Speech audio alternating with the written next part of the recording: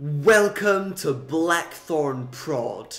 My name is Noah and today I will show you how to make an enemy AI that could be used in stealth games. As you can see, my enemy character is rotating around the scene with a line of sight poking out from between his two eyes. This line of sight is green when not in contact with anything, but as soon as it collides with something, for example the walls, it will turn red. For the purpose of this tutorial, I've gotten my player to destroy himself as soon as he is spotted by the enemy character. But of course you could instead get the enemy to start running after him or begin to shoot with his weapon. Also note that the line of sight method demonstrated in this video can easily be merged with other character behaviors. In short, you don't need your enemy simply rotating like I have done here for simplicity's sake, but instead have your character patrol around the environment or simply stand idle.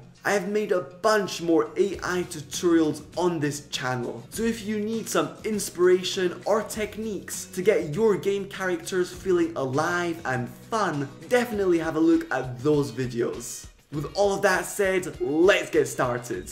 So as usual, I have a simple Unity scene set up, with two walls that will act as cover and two circular characters. One red, he'll represent the nasty enemy, and of course, the blue circle is our player. I've gone ahead and put a simple 2D character controller script on the player, as well as a 2D rigid body. As a result, I can smoothly move him around the scene.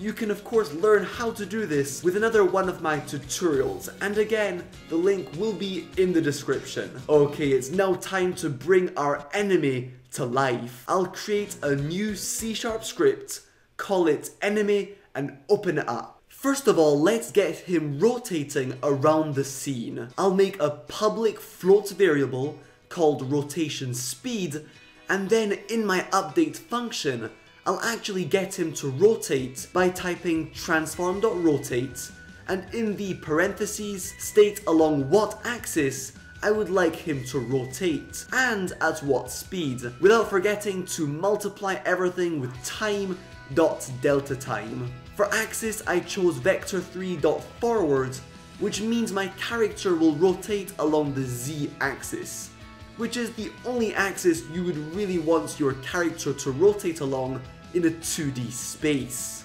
Drag and drop my enemy script onto my red enemy circle and type in some value for his rotation speed. You will see that when I press play, my character slowly rotates. Awesome. It's now time to get the enemy's line of sight up and running. To achieve this, we will use rays. So back in my update function, I'll create a raycast hit2d variable and call it hit_info. I'll set this equal to physics2d.raycast, and in the parentheses state where my ray should start, so I'll get it to start at my enemy's position, and then I must state in which direction my ray should shoot out. I'll choose transform.right for the ray's direction. Lastly, I can give my ray a max distance, which is very useful for stealth games because you'll probably not want your enemies spotting your player from really far away. So I'll make a public float variable called distance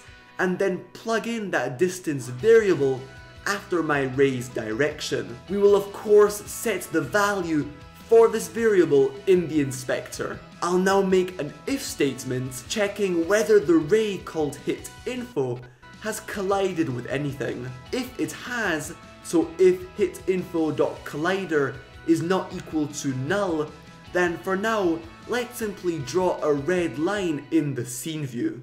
To do so, I'll use debug.drawLine, and in the parentheses, I'll need to type in the starting position of this line. Again, I'll choose the enemy's position, and I also must choose an end position for the line. I'll get my line to end at the point of contact of my ray and whatever it's collided with. In other words, hit_info.point. Lastly, I need to choose a color for my line. I'll make it red.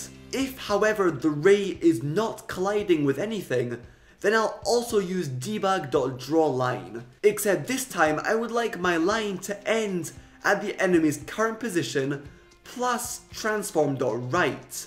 This way my line will shoot out in the same direction as my ray, multiplied with distance. I'll get my line to turn green when it's not collided with anything. Note that these lines will only render in the scene view and will not be visible in the game view. Let's now head back to Unity. I'll set distance equal to 50 and then hit play. You'll now see a green line being drawn in the scene view. But this line does not turn red when in contact with the player or the walls. Now this is because our walls and player do not have any colliders on them, so the ray does not detect them. To fix this, I'll add a simple non-trigger 2D circle collider to my player and a 2D box collider to my walls. Chances are high you'll also want your enemy character to have a collider, so I'll also add a 2D circle collider to my enemy character. Pressing play, you'll notice another problem. The ray is detecting the enemy's collider. We obviously don't want this, so I'll head back into MonoDevelop and type physics2d.query starting colliders equal to false. Now the ray will no longer detect the enemy's collider, but it will detect the walls and player. Excellent. Let's now destroy our player when the ray comes in contact with him. To do so, I'll check whether what the ray has collided with has the player tag. If it does, then we know the ray has collided with the player character, and so I'll simply destroy whatever the ray has collided with, which obviously will be the player. So let's add the player tag to the player, press play, and of course, when the ray hits the player, or in the case of a stealth game, when the enemy has spotted the player, then a penalty will ensue. And there we go, the enemy's line of sight functionality is working. However, if I maximize my game view when pressing play, you'll see that without the visible line of sight, things feel a little quirky and unfair for the player. The question is, how can I get a cool looking line of sight in my actual game? You could of course create some graphics in Photoshop representing the direction which the enemy is facing, but this won't be very precise and won't clearly show the player that he is behind cover. What I'll be using in this tutorial is Unity's line renderer. This will easily let us replicate the look of the debug.drawLine, except it will actually render in the game view. So I'll create a new empty game object, call it line of sight, and add a line renderer component to it. I'll start by adding 2 positions to my line so we can easily see it and tweak its visuals. As you can see, the line is a flashy purple. This is because it doesn't have a material applied to it. To fix this, simply head over to Material and add the sprite's default material. You can now tweak the line's color. I'll change the mode to fixed because I don't want any gradient and choose for now a red color. Lastly, I'll lower my line's width. We must now set the line's actual position via script, as well as its color, turning it red when the ray contacts something and green when not. So back in MonoDevelop, I'll start by making a public variable of type lineRenderer called lineOfSight. We will drag and drop our lineOfSight game object inside this empty slot. We can now tweak all the lineRenderer settings via scripts. Now I always want the line to start at my enemy's position, so I'll type lineOfSight.setPosition and in the parentheses type in 0. Because I want to set the starting position of my line, and then I'll state the enemy's transform.position.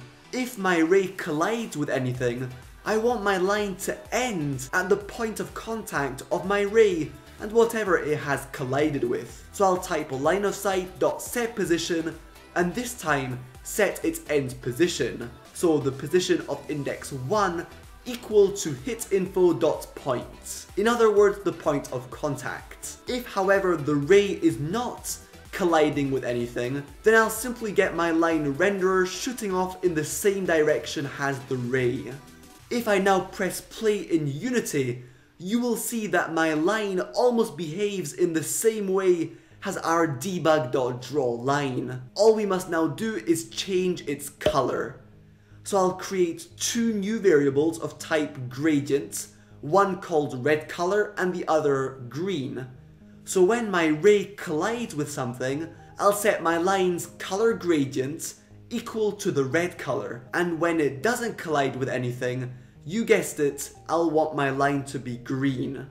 In the inspector, I'll make sure to correctly set up my gradient colors with a fixed mode and removing all transparency to the color. Now if I hit play, I have an enemy that ominously scans the area looking for intruders. Awesome. And that will mark the end of this video. I hope you found it helpful and will be able to use or implement this into your own game projects. Now hitting the like and subscribe buttons would be absolutely awesome and really appreciated.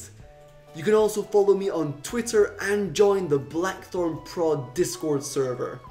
Alright, have a great day, see you very soon for more game creation content. Cheers!